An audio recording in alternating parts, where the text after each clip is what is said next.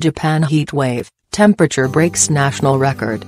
Temperatures in Japan have hit a record high, with officials issuing a fresh warning to stay safe.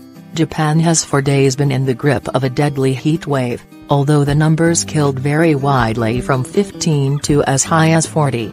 On Monday, the thermometer peaked at 41.1 C, 106 F, in Kumagaya, near Tokyo, breaking the previous national record of 41 C from 2013.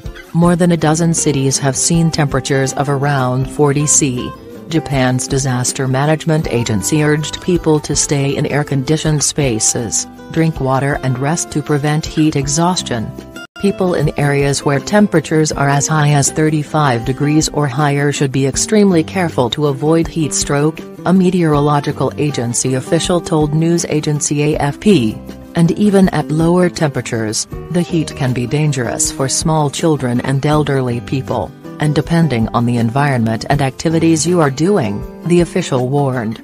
Already this summer, more than 10,000 people have been taken to hospital due to the heat, according to the country's Kyodo news agency. The previous high was the 41 C recorded in the western prefecture of Kochi in August 2013, the Japan Meteorological Agency says. The current heatwave being the hottest on record has raised some concerns about the 2020 Summer Olympics in Tokyo.